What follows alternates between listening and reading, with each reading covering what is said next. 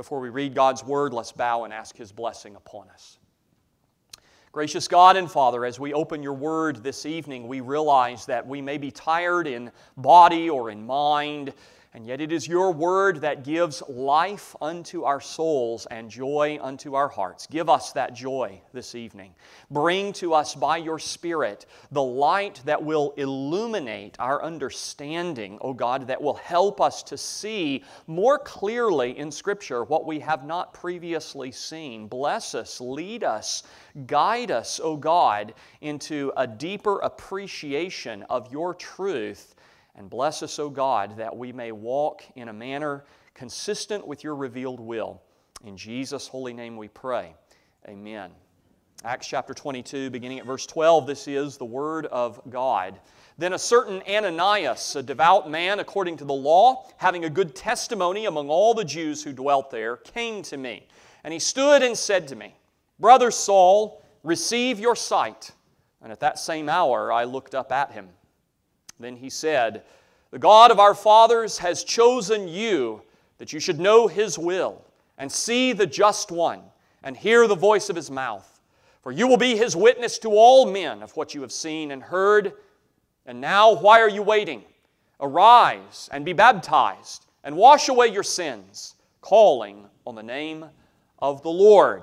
Congregation, this is the word of the Lord.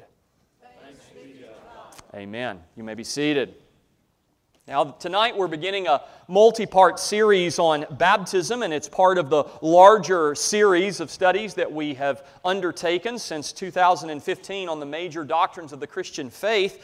In the interest of full disclosure, many of you know this already, but we try to keep an ongoing study of both an Old Testament book, a New Testament book, as well as a series like this on Christian doctrine throughout the year. Obviously, there will be seasons or weeks where we may take a break or need to look at something else, but we want this to be an ongoing study of the major doctrines of the Christian faith because we realize that we come to these ideas at different times and are able to see more at later times than we did before. Our children are getting older. New members are joining the church. New visitors are arriving, and we ourselves are changing even as we grow and mature in Jesus Christ. I know that many of the things that I have come to see and to understand were first introduced to me many years ago, but perhaps were introduced at a time where I was not able to really appreciate them, maybe not even to understand them. Sometimes it's as if the light bulb comes on, you're reading a passage that you know very well, and suddenly with blinding clarity you see something that you never noticed before, or you understand something that you'd always struggled to understand or had been confused by previously, and you say, what was different? It was there in the text all along. But God's Spirit continues to mature you in your faith and in your understanding and helps you to grow in grace. And so someone asked me this morning, are we coming back to baptism again because there's some problem with regard to this? No, it's just that we need the regular exposure to these major doctrines that are taught to us in the Word of God.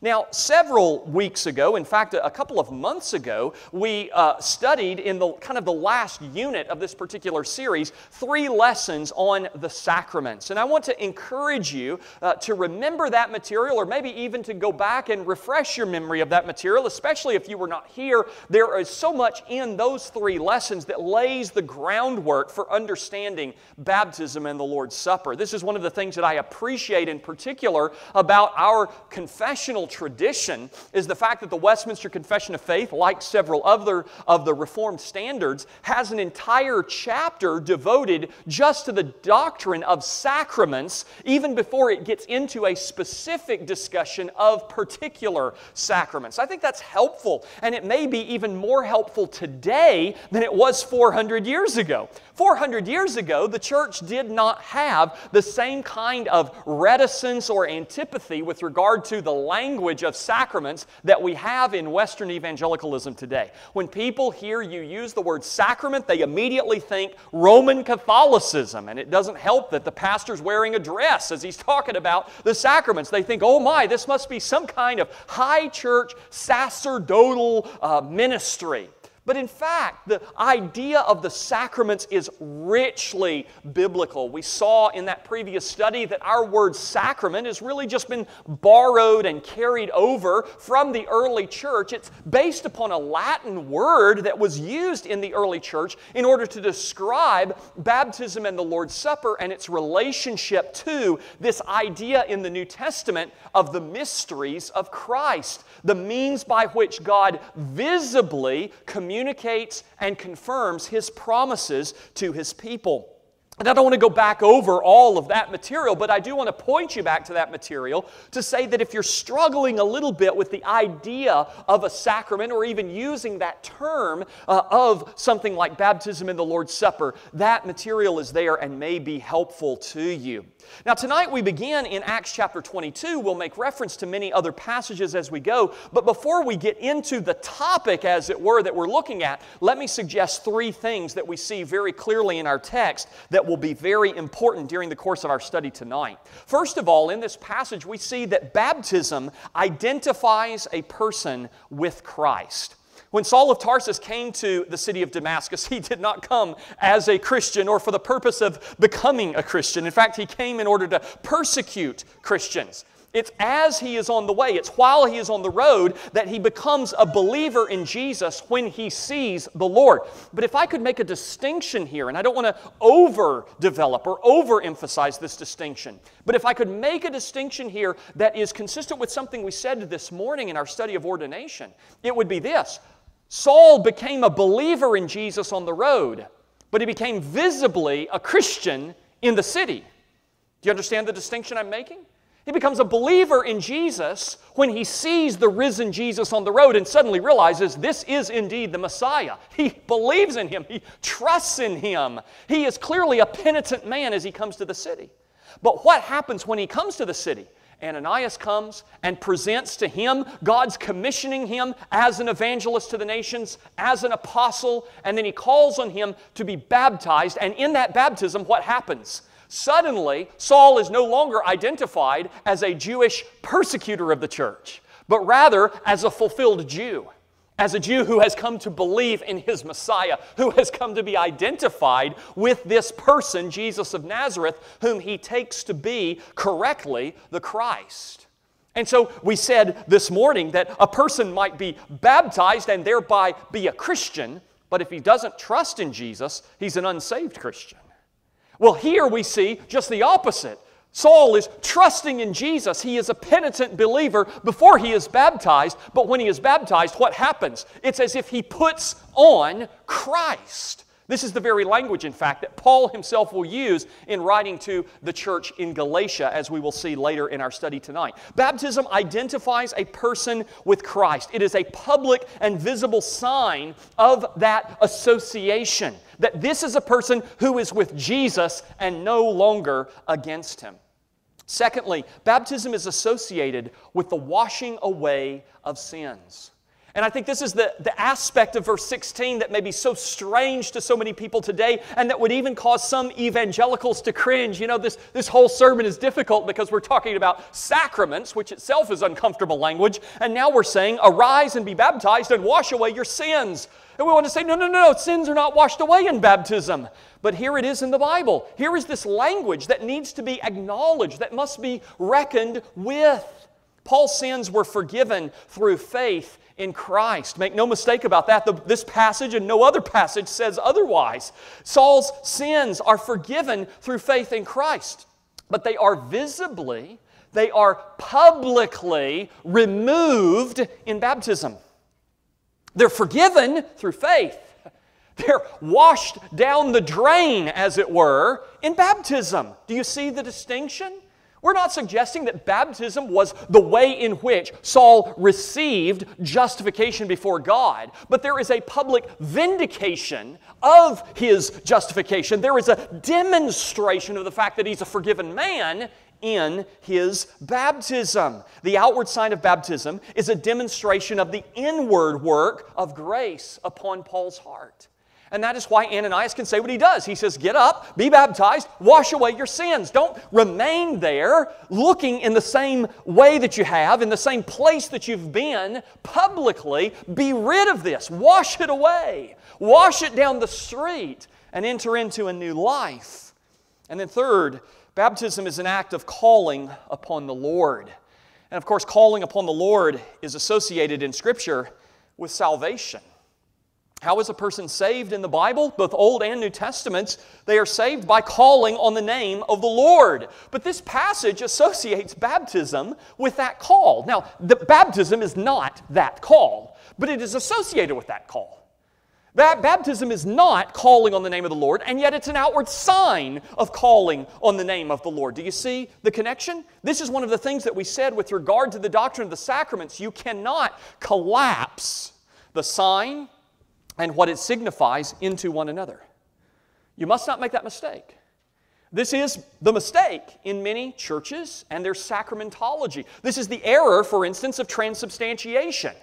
As Jesus says, this bread is my body, this cup is my blood. And so Rome concludes the bread becomes Jesus' body, the cup becomes Jesus' blood. You say, no. There's a sign and what it signifies, and you've collapsed the two into one another. You can't do that. But neither can you make the mistake that many Protestant and evangelicals make, and that is to divorce the two. To say we're going to set the sign somewhere way over there, and we're going to set the signified way over there. No. Baptism is not calling on the name of the Lord, and baptism is an outward sign of calling upon the name of the Lord. It's a visible demonstration of something that ultimately is happening in the heart. It's not as though Paul remained unsaved until his baptism, but it is to say that he responds to God's call of grace in his baptism. In other words, he visibly is seen to be a person who is looking to God in faith, who is calling upon God in faith for this salvation. And I think in many churches, this connection is lost. It is overlooked, or in some, it may even be explicitly denied. And yet that connection is explicitly made in the Scriptures. It's astonishing to me, as a matter of fact, in many revivalistic churches that you can have an altar call where people are going to receive salvation through raising their hands. Or they're going to receive salvation through signing a card. Or they're going to receive salvation by coming forward and praying a sinner's prayer with someone. I don't have any particular objection to any of those things. The only problem is you don't see any of those things in the Bible. You do actually see this, though. You see people crying out to Peter and the other apostles on the day of Pentecost and say, "What must we do to be saved?" And he says, "Repent and be baptized in the name of Jesus Christ." Here's a visible outward demonstration of this inward looking to God in faith. Now, tonight, by way of summarizing some of the ideas that we want to cover, we're going to look at Article 1 of chapter 28 in the Westminster Confession of Faith. And we'll say again, as we've said many times, we're not setting this confession alongside of Scripture. We're certainly not setting it up as a secondary source of authority or a rival to Scripture. But the Westminster Confession of Faith is a helpful and historic summary of the teaching of Scripture. We find it to be a useful instrument in this regard, and it has been useful in this way to many, many of our fathers in the faith, and is an instrument of unity in so many parts of the visible church today. Article 1 of chapter 28 says this, quote, "Baptism is a sacrament of the New Testament ordained by Jesus Christ, not only for the solemn admission of the party baptized into the visible church, but also to be unto him a sign and seal of the covenant of grace, of his engrafting into Christ, of regeneration, of remission of sins, and of his giving up unto God through Jesus Christ to walk in newness of life, which sacrament is by Christ's own appointment to be continued in his church until the end of the world." End quote. Now, you can see a number of features that are identified in that quotation, ways in which baptism is used as a symbol in Scripture and in the ministry of the church in relation to our faith and salvation. You can also kind of cross-reference this, if you will, to the larger catechism, question 165. I won't take the time to read that tonight, but you can find that easily enough. It's even in the back of your hymnal that you have with you tonight. But tonight what I want to do is just briefly walk through, kind of in a quick review, what baptism is as a sign and seal of the covenant of grace, and then march through several of these things that baptism is said to represent. I'm not going to use the confessions list of these connections. I'm going to use a little bit of a more expansive list that goes beyond that. But basically the same idea, to walk through in summary fashion some of the ways in which baptism signifies and seals or communicates and confirms these various aspects of grace. When we say that baptism is a sacrament, we really mean that they are signs and seals of covenant grace, that they are given by Christ to the church for our ongoing use during the present age. And what is a sign? It's something that points to something else. It's something that points beyond itself to another. And in this case, as a sign, baptism points visibly to an invisible work. It points us to something that we might otherwise not notice, that we might not otherwise see. This invisible work of grace that God promises, that He applies, and that He confirms to believers. And sacraments are for all believers to receive. In fact, this goes back to some of our previous studies where we noted the fact that some Christian traditions identify more than 2 sacraments. Rome, for example, has 7. And yet some of the sacraments, as they identify them, are not for all believers. Not all believers are to be ordained as priests, for example. Not any priests in Rome's communion are to receive the sacrament of marriage. Sacrament is the wrong category for these kinds of things. To say that God has appointed certain institutions and uses certain institutions for the good of His people is not to say that all of those institutions are therefore sacramental. But when we talk about the sacraments, as Scripture identifies these ordinances that Christ has given to His church for use in the present age, they are for everyone. Baptism is for all of God's people. The Lord's Supper is for all of God's people. We are all to receive them. We are all to benefit from them. We are all to enjoy them until Jesus returns. And in baptism, we are seeing and receiving the promise of God's grace in Christ. That's what's going on in baptism. This is why in Romans chapter 6, in the passage that we read earlier in our study or in our worship this evening, Paul says, "Do you not know that as many of us as were baptized into Christ Jesus were baptized into His death?"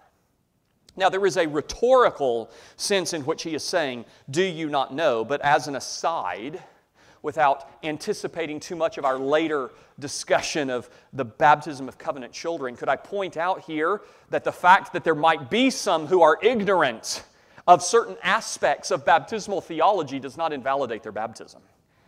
In other words, Paul does not say your baptism is only valid, or your baptism is only significant, or your baptism is only substantive if you already understand all of these things. Now, who among us understands all of these things?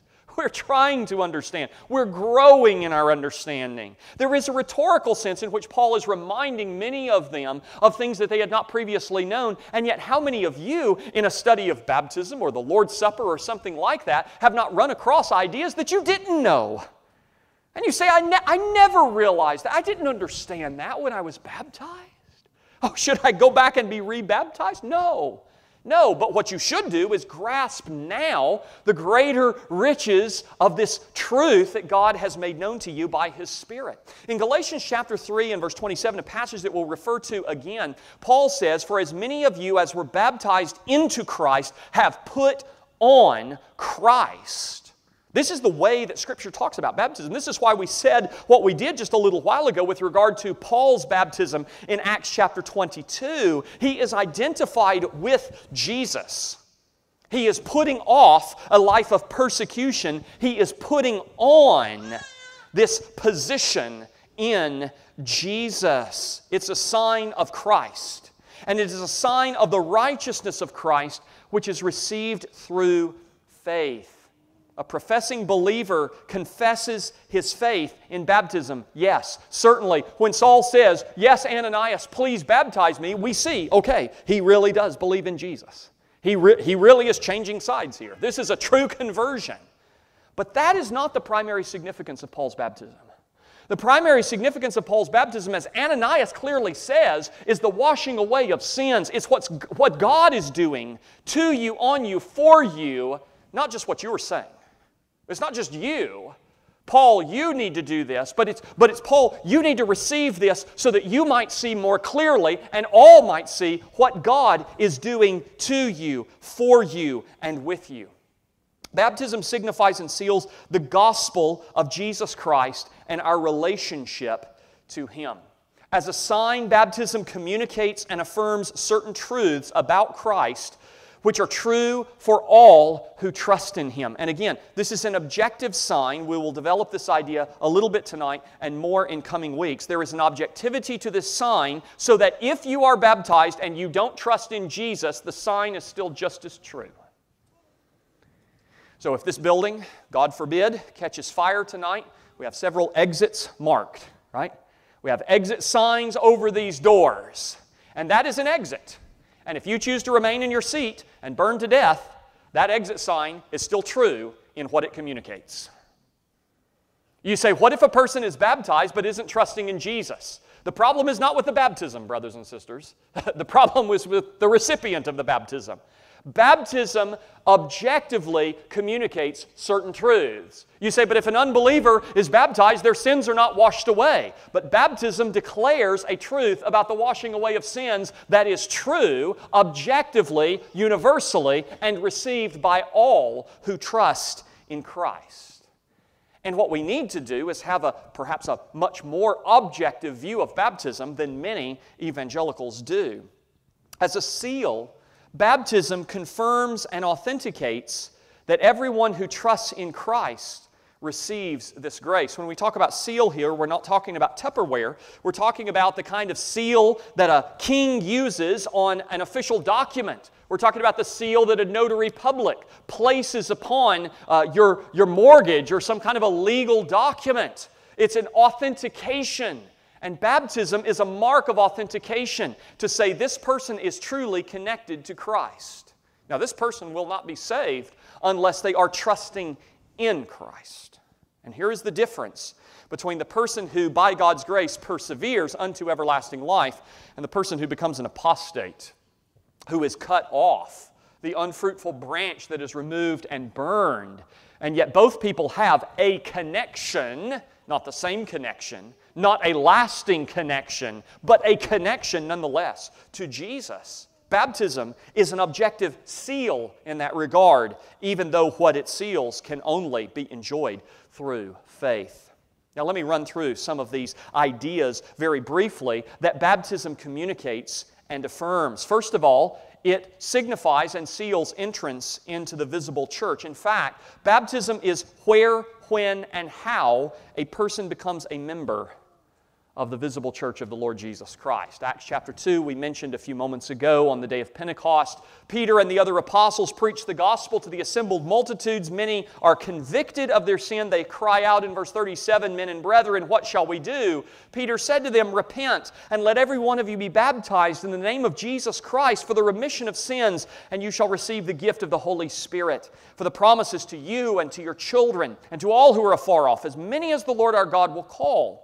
And with many other words, he testified and exhorted them, saying, "Be saved from this perverse generation." Then those who gladly received his word were baptized. And that day about 3,000 souls were added to them. Added to who? Added to the disciples. Added to the church. Who was added to the church? Those who received his word gladly. How do you know who received his word gladly? They were baptized. You see, baptism is the dividing line here, right? You knew who was in the church and who was not in the church based upon the application of baptism.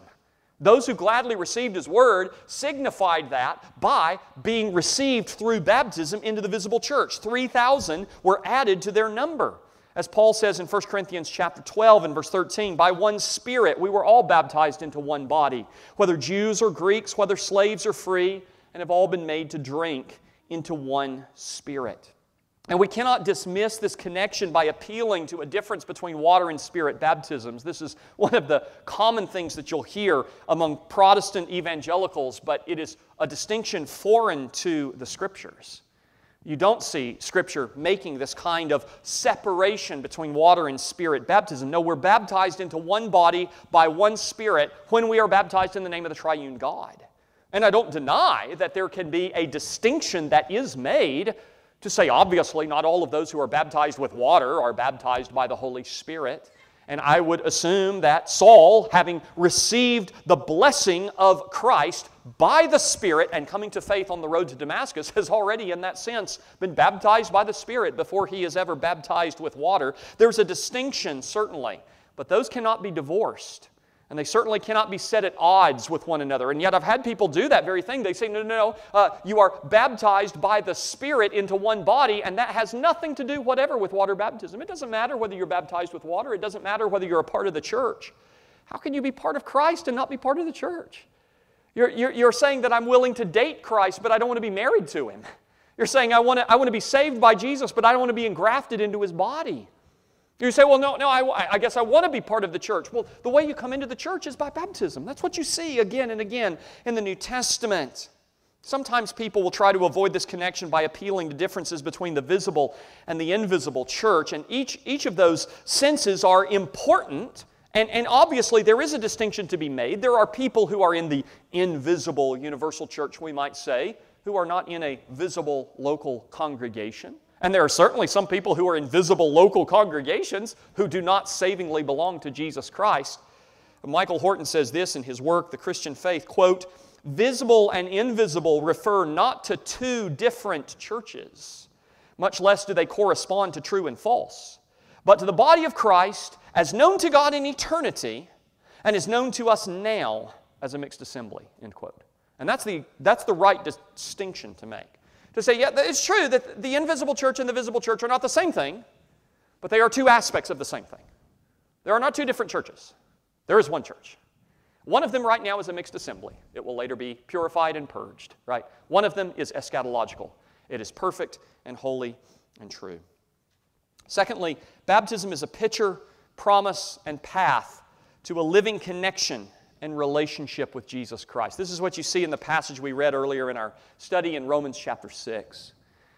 You were baptized into Jesus' death so that just as you have shared in His death, so you may share in His resurrection. Just as He has died unto sin, you have died unto sin. Just as He is alive unto righteousness, so you are alive unto righteousness. This is what baptism does. It visibly connects us to Christ. It grafts us into Him so that we may receive all of His benefits. And again, please don't misunderstand. We're not suggesting that baptism does this work by itself.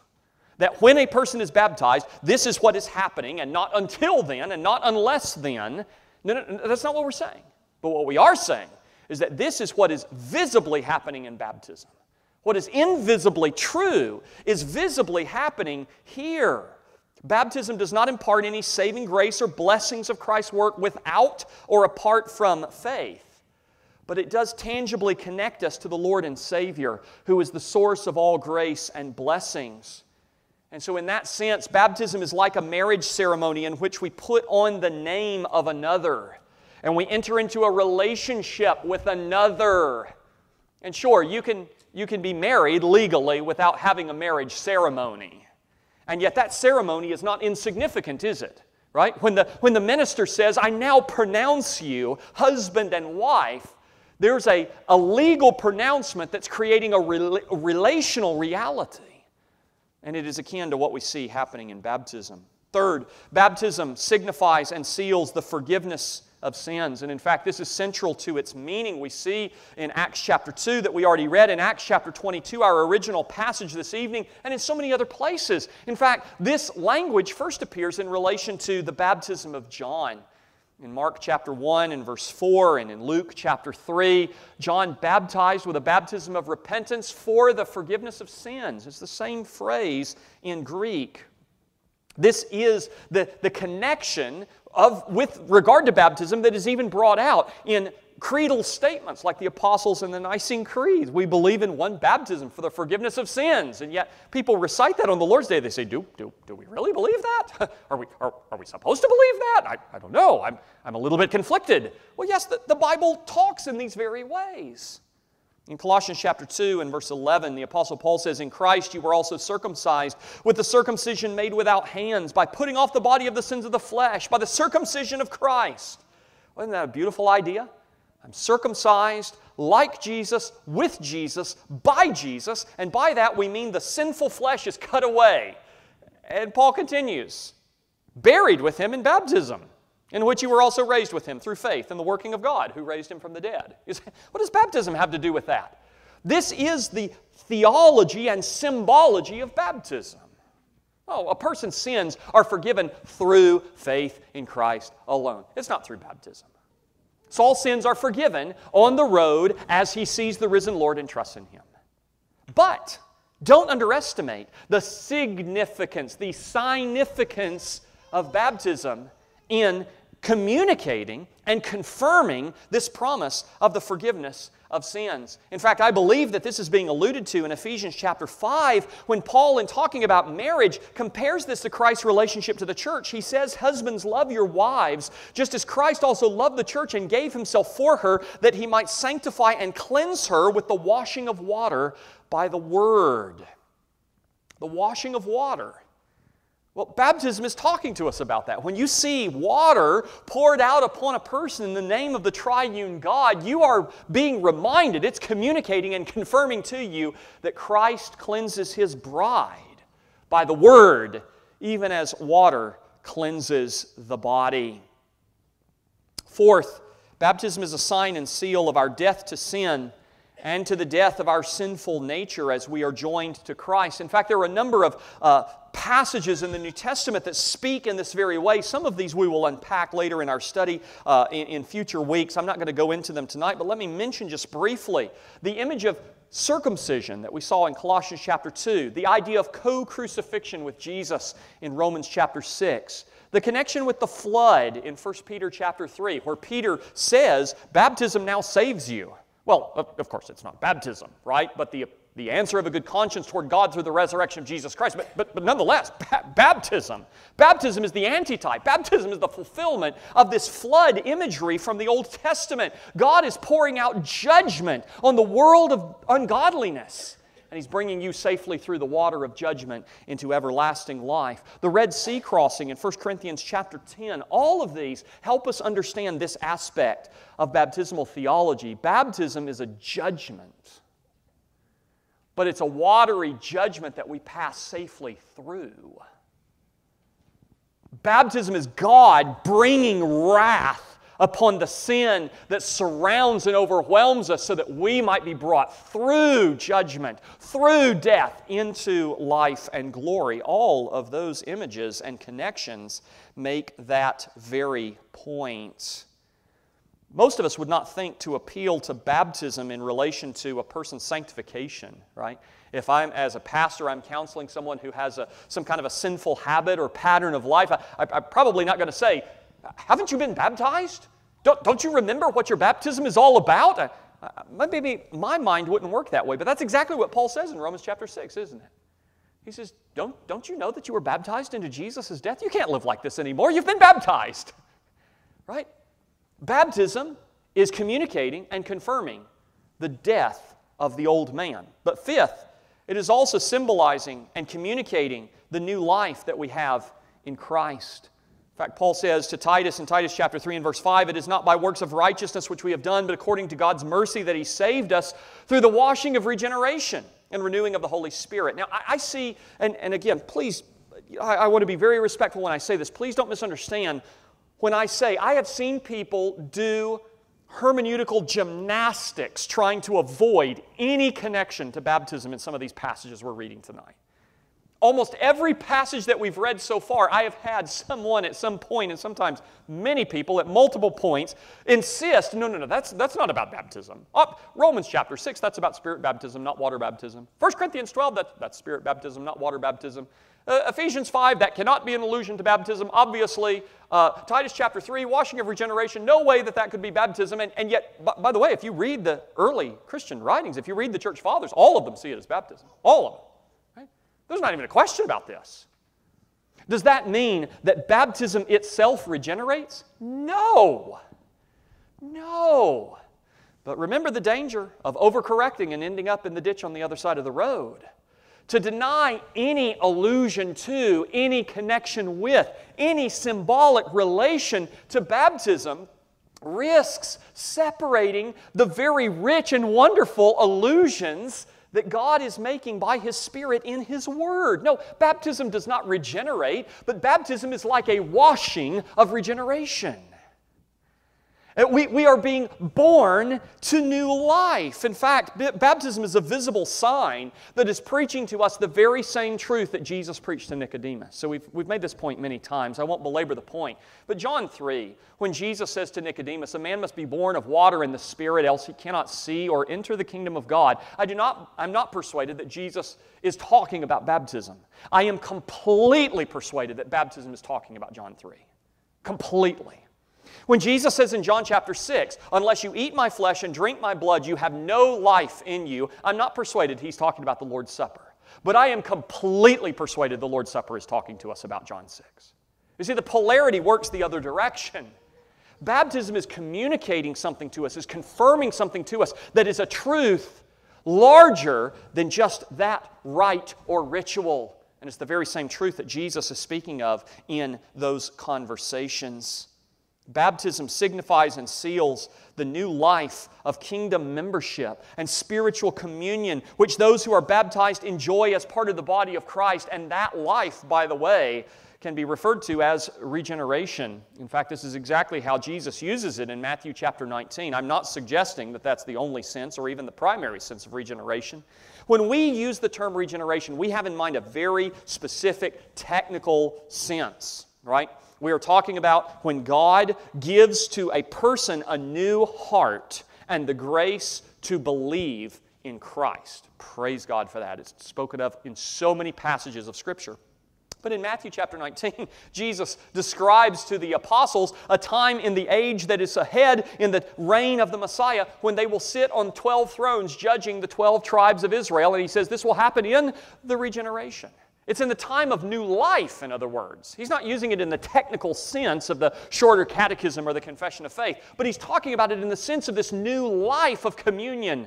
We live in a whole new world. We have been raised from death and seated with Christ in heavenly places. And if you have been raised with Christ, you are called to seek those things which are above, because that is where Christ is. Sixth, baptism is the formal dedication of a person to the service of the Lord Jesus Christ. We see that is why it is used in the Great Commission in the way that it is. Jesus says, "All authority has been given to me in heaven and on earth. Go and baptize people and teach them how to follow me."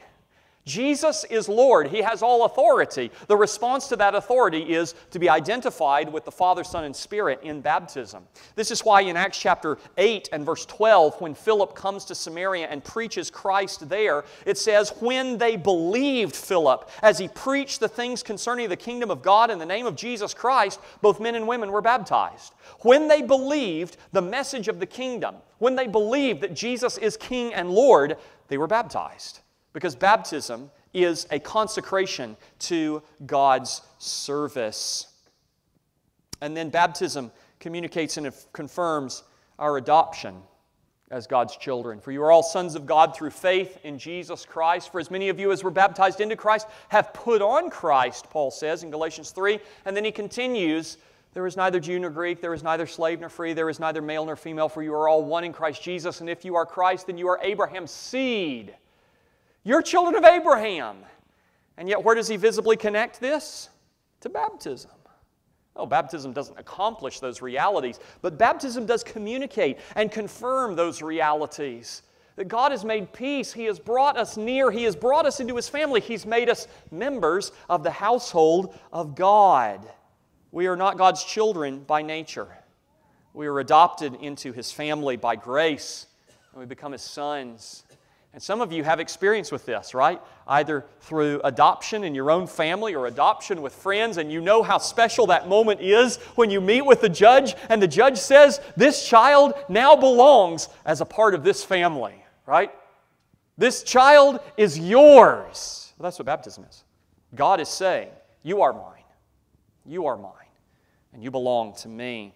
And finally, Baptism signifies and seals God's promise that we will be raised by Christ on the last day. There's a lot more here that I need to unpack, and for the sake of time, I'm not going to tonight, but let me just point you to the breadcrumb trails, as it were. Baptism is connected in the Bible to the gift of the Spirit. In fact, this is exactly what Peter says on Pentecost. He says, "Repent and be baptized in the name of Jesus Christ for the forgiveness of your sins, and you will receive the gift of the Holy Spirit." Now, we don't receive the Spirit just by virtue of the fact that we get wet in the name of the triune God. But there's the connection, is that in baptism we are connecting with this promise of the Spirit. But what does Paul say about the gift of the Spirit? He says, if the Spirit who raised Jesus from the dead dwells in you, He will also raise you. And not just raise you right now from your death in sin, but He will raise you on the last day out of the grave and bring you into the new heavens and earth. And this is why, by the way, Paul is able to connect in Ephesians chapter 4 the one baptism that we share in together as the people of God with the one hope that we have, which has never been the rapture, by the way. It's always been the resurrection. We are visibly united to the work of the Spirit in baptism, just as the Spirit came visibly upon Jesus at His baptism. And the New Testament says that if the Spirit is upon us, as He is, then He will be in us and bring us into that resurrection life on the last day. Baptism is a Christian's adoption certificate and wedding ring. All of these analogies are inadequate, but they can be helpful to a point. It's a sign and seal of God's promise, a sign and seal of a personal relationship, a sign and seal of God's ongoing commitment to you and to your salvation. It is our house key as God's children, our passport as kingdom citizens, our title of ownership as heirs. It speaks to us of Christ, it confirms our hope in the gospel, and it strengthens us for a life of worship and service. And Calvin in his Institute says it this plainly, quote, "In baptism the Lord promises forgiveness of sins. Receive it and be secure," end quote. And what I want to say as we close is that we need to be willing to grapple with biblical language. I hope you know that I'm not suggesting that baptism does any of these things by itself, or that it is even the instrument whereby these things are imparted to the believer. No, it's through faith. It's through faith and through faith alone that these blessings come. But if the only way that you and I deal with these ideas in Scripture is in the context of explaining why they don't apply to baptism, then we are really cutting this piece of wood against the grain. And you are missing out on the beauty and symbology and theology of Scripture. Don't cut the board against the grain. Go with the grain. And recognize that these allusions and these connections and these relationships are bringing out to us rich and wonderful and glorious pictures of God's goodness and God's promises of grace that are communicated to us not only in the preached word, but also in what Augustine calls the visible word, the sacraments, and in this case, baptism. Amen. Let's bow together. Gracious God and Father, we are a people that wrestle so much in this way. We are constantly offering qualifications because we want to be very careful, Lord. We don't want to be misunderstood. We want to speak only what Your Word has said. We want to say all that Your Word has said.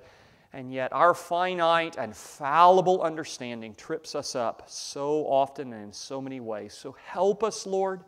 Correct us, critique us, teach us, lead us. Give our mouths the words to speak. Give our minds the categories to think clearly about what Your Spirit has made known, not only concerning baptism, O Lord, but concerning every aspect of Your glory and Your work that You have revealed in Your Son by Your Spirit. Bless us and watch over us as we return to our homes.